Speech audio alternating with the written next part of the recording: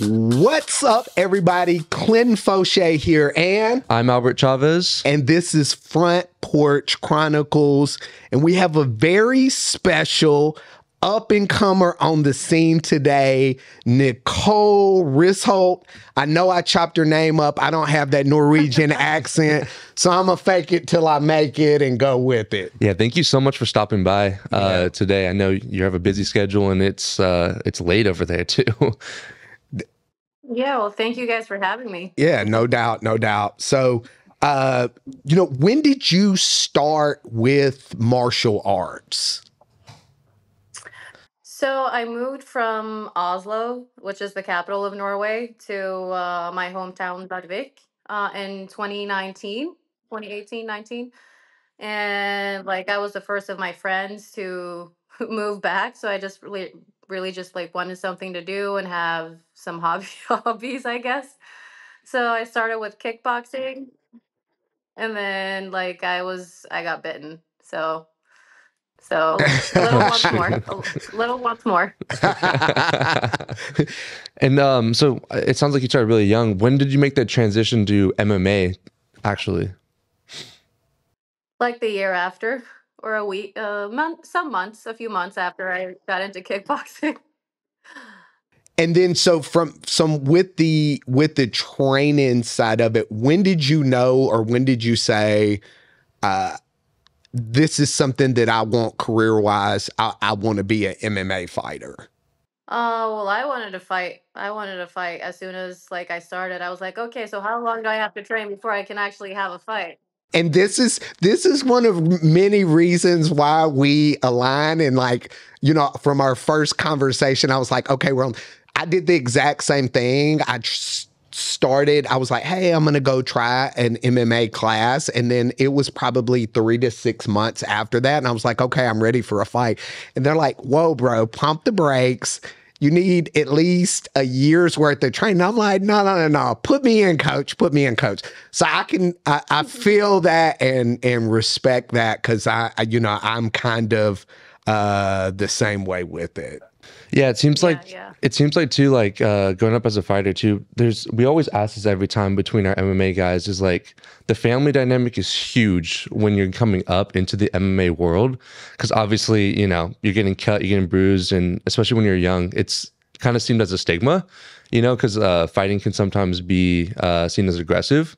So when you're growing up, what was your family's reaction when you told them like, hey, this is something I want to do as a career and be an MMA fighter? Oh, my mom still wants to kill me.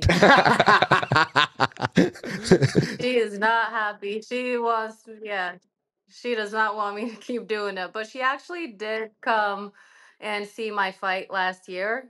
She was like, okay, you're done. It was good, but you're done. She wanted you to be one and done. Yeah, for sure. So I know we talked before about MMA in Norway being banned. I kind of want to dive into that a little bit more, because I did kind of some research, but I kind of want to get it from a fighter standpoint of why do you think, I know boxing previously was banned as well. Why do you think in Norway, what do you think is the reasoning behind the ban? Or have they said like why they feel like there should be a ban on having MMA events and having MMA as a whole?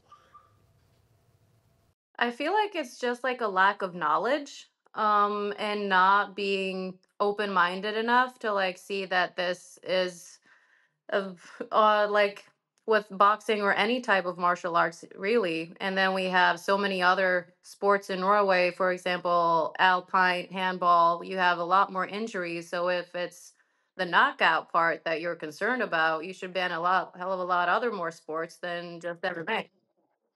Yeah, I agree. So with that, where do you think, has there been any talks behind the scenes or anything where long-term wise they're looking at trying to get this the ball rolling with making it legal? Or are they just kind of like that stubbornness where like, hey, we don't want to hear it, it's banned, whatever the case may be? Yeah, well, we're trying. We're like submitting applications, especially for like, we're hoping for amateur MMA to be legalized here fairly soon. But like the dream for anyone would be to have professional MMA legalized here as well. And we have fighters such as Jak Hermansson and Ivana Petrovic, who are now in the UFC. And I know they've been talking about that also, to legalize MMA in Norway. Yeah, it looks like one of the guys from the UFC, he goes to Sweden to train a lot of the times, and that's where he fights. Is that kind of like, do you have to find other outlets outside of your home country to find these opportunities? Because I'd imagine even finding like training partners has to be difficult too. So what is the training schedule like then for you? Are there actual MMA style gyms, or do you kind of have to do everything private when you're working in Norway?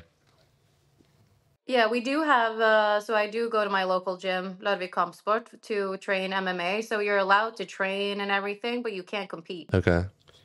So how do you think how has that kind of affected your career? Is it, I'm sure it's made it more difficult to kind of find things and you know, do things outside of, how difficult does it make it? It is fairly difficult. There are not too many, it's hard to get a fight. For example, I've only had one the last year. Also I've been injured, but still there are not many. You have to go out of the country, and you can go to any neighboring country, because it's only in Norway, North Korea, and Iran where you can't fight. But like, you still have to, it still takes an effort, and like, it's hard to find opponents as well. Well, one of the things that one fight that you did have, whoo, that was. We watched it on TikTok. I was like, okay, I was trying to see. I was like, oh my God, you destroyed her. Oh my God. It was like super quick. Yeah, I was like, it was a minute and a half in the first round. I've been training for so long. I was like, I want more. Put me in again. Can I go next one too? Yeah, let's do a round robin. Yeah. Well, I watched your fight, and it's funny because Albert, we were kind of going through, and I was getting David some info on you and stuff like that. And I watched the fight from the technical side of it, and he was like, bro, she destroyed this girl. And I was looking at things from the technical standpoint. And for you, your first fight, and this isn't to gas you up because I'm brutally honest, but you're very long, lengthy, and rangy, but you used it. Like, I don't know how long you trained up until this fight in the fight game. And I know it's kind of been difficult, but man, you use your length. Like, even when you throw your punches, they're so lengthy, but you're always balanced. So whoever coaching wise coached you, or if that was just something that you naturally had, for me, the first thing I was messaging was like, holy cow, she's long and lengthy, but bigger than that, she knows how to create the range and all of that stuff. That's something. Do you practice that? So I'm curious, you have your significant other and he trains in MMA, right? Is it your fiance, your boyfriend, husband? Yeah, my fiance and I were like, we have kind of the same body type, so a lot of the stuff that works for him works for me as well. But we also do have a really great boxing coach at our gym as well. So you tell me you kick his butt, right? Every time? Definitely not.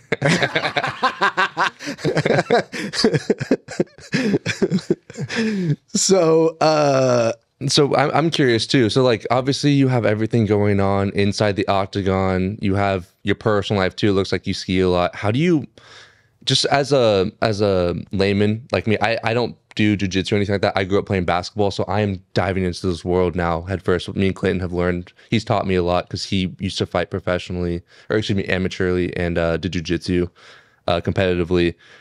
For someone that is outside of the arena, how do you balance the lifestyle of a fighter with your personal life and all your personal relationships and work? Because it's like one of those things, again, going back to the difficulties. I'm sure, you know, you've got to work a full-time job because you can't really do this professionally. So it's, you know, how do you balance that? Well, a lot of my like social circle is at the gym as well. But it's work and gym. That's pretty much it. That's what I do, like, more importantly for me is family, to like spend time with my family. That's I'm really tight with my family as well, so it works out, oddly enough. Good. So let me ask you this. What is the biggest lesson so far that you've learned with being a fighter?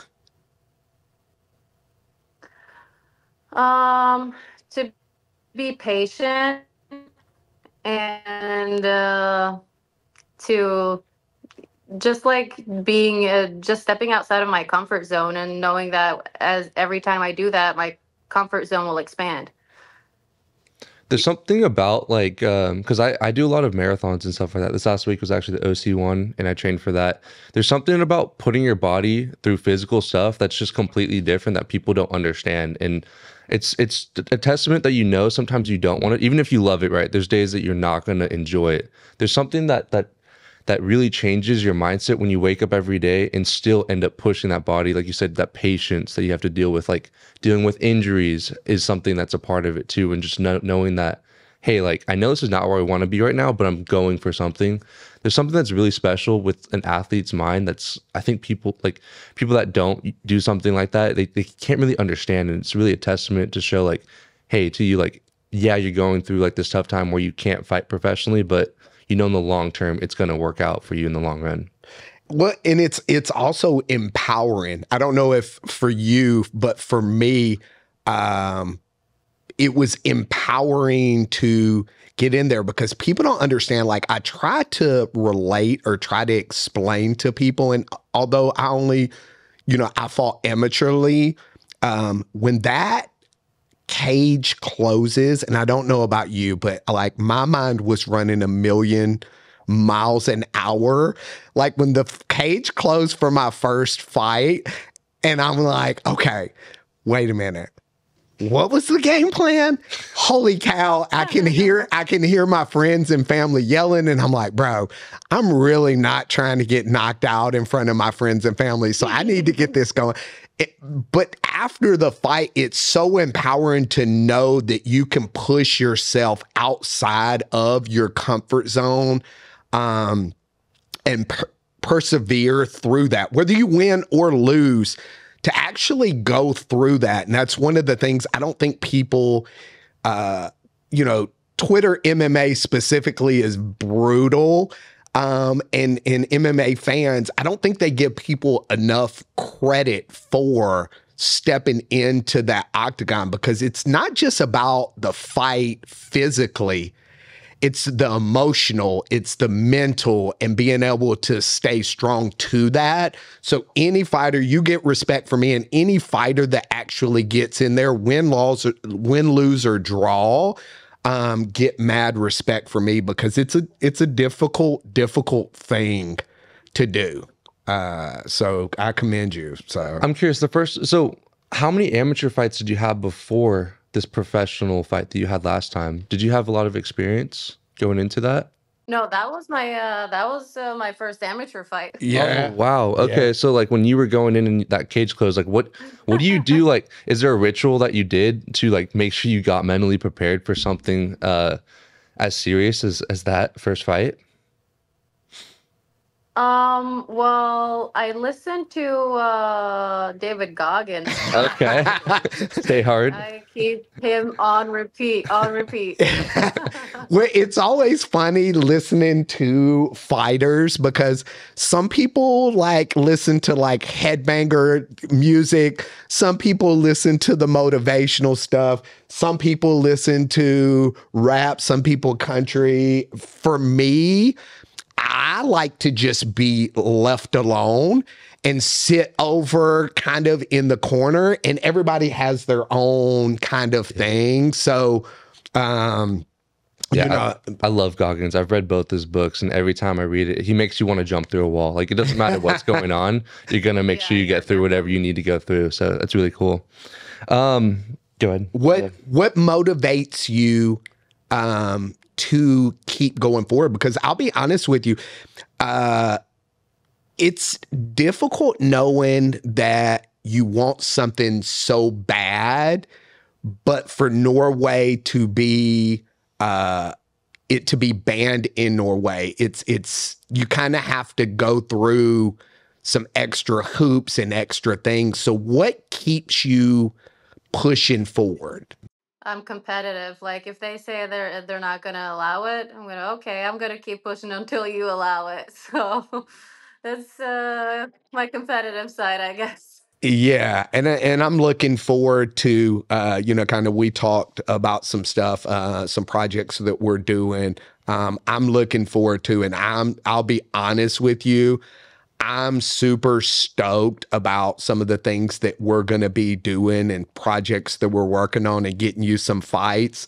Especially after I watched your fight and actually getting to know the person that you are. Like I said, I can always read a person really quick, and you have a very pure soul about you. And I feel like that you are a person that women's MMA and MMA in general need good people bigger than just good fighters. And I think you're the combination of both of those things. And so for me, I'm super stoked and really looking forward to some of the things that we're going to be doing. Is there a specific goal that you're looking for? That'll be a lot of fun. Oh, yeah, I know. I'm so hyped to see you get back in the octagon. Is there a specific goal that you're looking for in your career? Is there something that you would love to do that you've always been dreaming about since you started pursuing this dream? I just want to see how far I can get. So we were curious too. Just in the world of MMA, it's a completely different world, and traditionally, it's been seen as like a male-dominated sport. So I was curious, like what specific challenges have you encountered as a female MMA fighter in the world of MMA? Well, I only train with men, so but I feel like that also gives me an advantage, like when I do fight women, because I'm used to like the hard pushback from the guys, and like I always have something to like I always have to be in the fight, like both mentally and physically. So like, yeah, but I feel like we need more women in the sport. Yeah, right? Yeah. I know. It feels like that it is starting to get more popular. I mean, like it seems like Wei Li just had a really good fight in UFC 300. It feels like there's a lot of traction that will be happening down the line. We were just more curious because again, like, being in Norway, it's just a different culture, compared to the United States, where we've really seen a rise in the UFC, at least here. I'm not sure if it's been taken in Europe as well. But it seems like everyone either wants to get into jiu-jitsu, everyone wants to learn more Thai and boxing, either just as a way for just as a protective mechanism for self-defense, or just because it just seems like the next cool thing. So I just was curious, because you are training with a lot of men, like how do you ask them a lot of questions about like how to mentally get prepared, and are they pretty supportive in your desire to become successful in your career?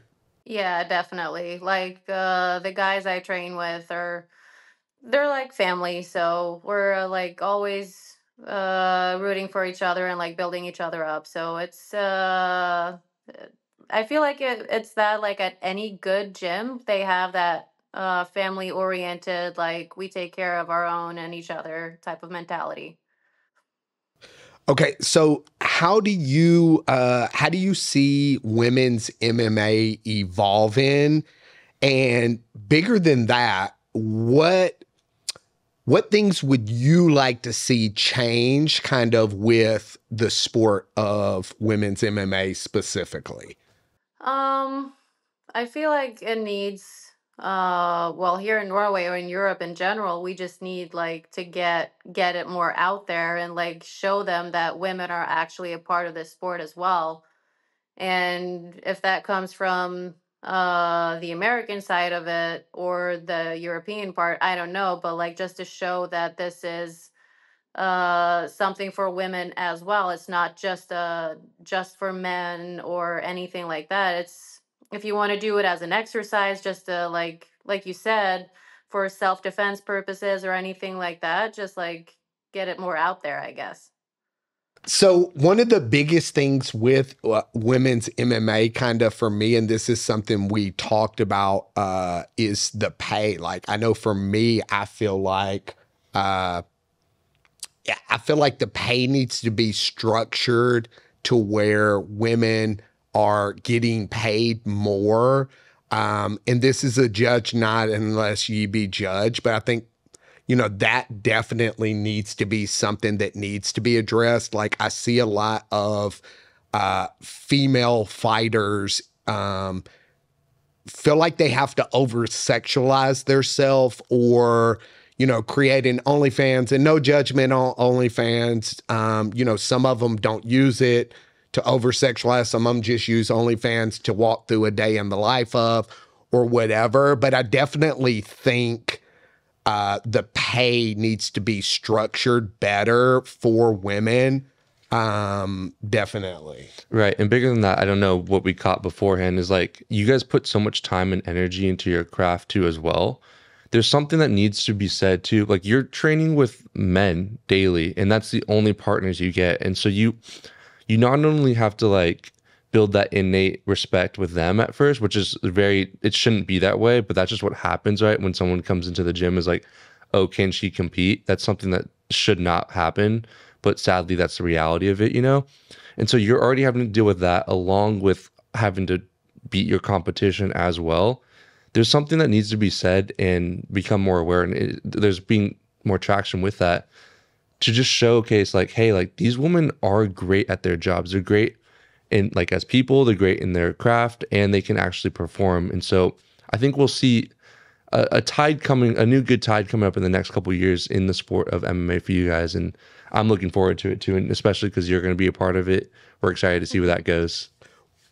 Yeah. And I definitely feel like this is going back to kind of like what we talked about. I feel like that comes from change with people. Not that anything is wrong with the people that are there now, but I think a new group needs to come through to change that mindset and speak up and be the change for women's MMA. And I feel like you're the perfect example of what needs to be to make that. No pressure. But I feel like you're the perfect example of what that shift is gonna look like. What's your puppy's name? Nacho. I love Nacho. I love nachos, the food, and probably the dog too. So finally, what message would you like to share with young girls and women who are considering pursuing a career in MMA, despite all the challenges that they may encounter throughout the way? Just go for it. Don't be relentless, be fearless, just like go out there, get it. No one else is going to do it for you. So just do it for you. I love it. Yeah. So let me ask you a question. Going back to your childhood growing up, were you always in that mindset? Like, how were you as a kid? Were you physical in that sense as a younger, like as a kid? Like, how were you kind of growing up? Yeah. I was a tomboy. I would like lay on my stomach on a skateboard downhill. I would always mess up I would get injured on the soccer field, on snowboard and this and that. So yeah, it's been a roller coaster for my mom. So did you play soccer younger? I played soccer for about 13 years. Oh, wow. Well, it's crazy. We had Matthias on here. Matthias was a former soccer player as well, so it's cool. I wonder if it helps with the footwork too. And it definitely helps with the cardio. Yeah, the cardio for sure. Yeah. How come you didn't want to pursue football or like soccer? Do you guys call it soccer or football? We call it football in Norway, but I grew up with that being soccer, and football is American football. So yeah. So do you watch do you watch American football? I do. Who's your team? Steelers. You're a Steelers fan? I'm a Steelers fan. So look, you already had a fan in me. Now my little brother who lives, I say little, he's like 6'3", 6'4", like 190, 200 of just like sheer hugeness. He is a diehard Steeler fan from back in the day. From back in the day of Troy Polamalu. He still talks about Troy Polamalu right on. To this day. So you definitely probably already won a fan in my brother as well. Yeah, I'm a Philly fan, so I know we've had some good battles in the past too. Just like obviously we're in different conferences, but yeah, you guys had a good draft this year, so I'm excited to see where it goes. Yeah. So I'm excited. So we've been doing this new thing. It's a little quirky, but it's really fun. We're gonna ask you some rapid fire questions revolving around MMA. So we're just curious. The first thing that pops up in your head, you can go with a little story behind it too, of why. So we'll start off with the first one. Growing up, who was your favorite fighter?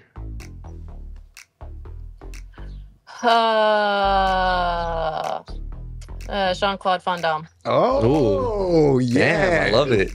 Okay.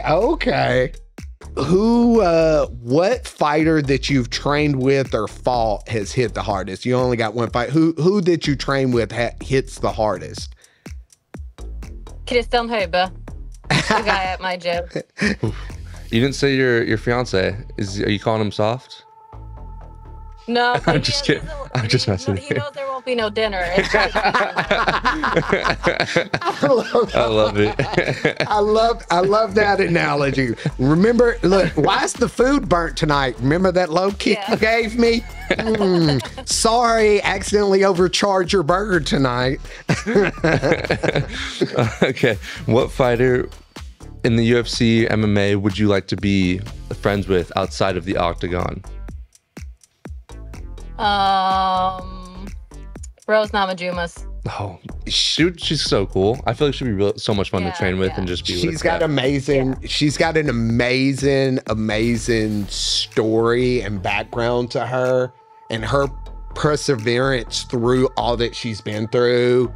Yeah, how can you not be a Thug Rose fan? She's big time for me as well. Who would you, watching the UFC, who would you most want to fight? Shit, I can't think of her name. The one that just fought Amanda Nunes. Andrade? Vixen, Venezuelan Vixen. Oh, yeah, she's a beast. Oh my God, I would not want to fight her. Juliana Pena. Yeah. Who are your top 5 UFC fighters spanning all time? Ooh. Well, I'm gonna have to go with Norwegians first. Emil Mek, Jack Hermansson, Ivana Petrovic, and then let's see, Rose Namajunas and Amanda Nunes. Last one, this one. If there was a zombie apocalypse, what one fighter would you want on your team? Emil Mek, because he's batshit crazy. You can probably scare him off. I love it. Well, you've got an elite list of people. Those top 5 fighters, I think the Norwegian ones, obviously you have to stick with your nationality, and then Rose, man, Thug Rose, she's a beast. She's a legend. She'll be a Hall of Famer too. Yeah. That's an elite top 5 UFC of all time. I appreciate that one for sure. Yeah. Well, and I think bigger than that, the great fighter she is the great person and soul that she is. Yeah. And you put off those type of vibes. So I could see where you would align with her. And finally, I know it's late there, so we'll kind of kick it down. The last question, and this one's kind of deep, so if you need to think about it a second, it is okay. If today was your last day, what would you want Nicole to be remembered for?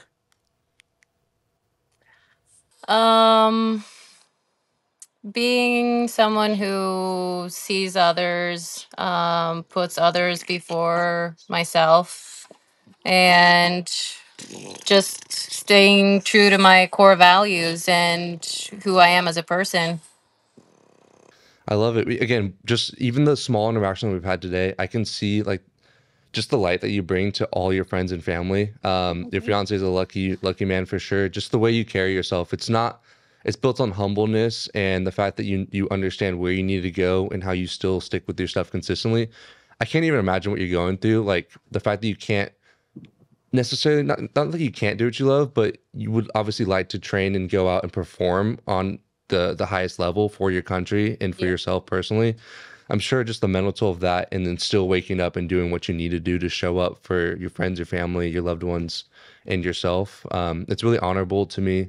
I'm 25, so it's good hearing these stories. I have Clinton here, and hearing all these stories from other fighters as well that have been on our podcast. It's really, really powerful and really needed, just to show like, doesn't matter necessarily only how you feel, but understanding the long-term trajectory is really important to combat that with the being present in who you are now. Yeah, and I think for me, taken from this, it's kind of like I said, from the first interaction I had with you, and even now kind of diving deeper into, I'm super excited because I think bigger than just great fighters, I want to work with and be associated with great people. And I think I hit a home run with you in that state, because I feel like you're going to be an amazing fighter. You already are. And I think the trajectory is only going to continue to go up. But bigger than that, you exude this positive energy and vibe about yourself that makes me willing to swim across rivers or whatever I need to do to make sure that you're successful. So I'm really looking forward to being a part of your growth and your process of becoming one day a future UFC champion. Like I said, I've already been going through and picking out top 15 fighters that we're going to pick off along the way, even though we're just getting started. But that's how much faith and belief I have in you. Again, no pressure, but I know the sky's the limit for you, and I'm honored and grateful to be a part of the process with you. So thank you. Yeah, no problem. I know it is late there. You go get some rest. I know you got probably a busy training session day tomorrow.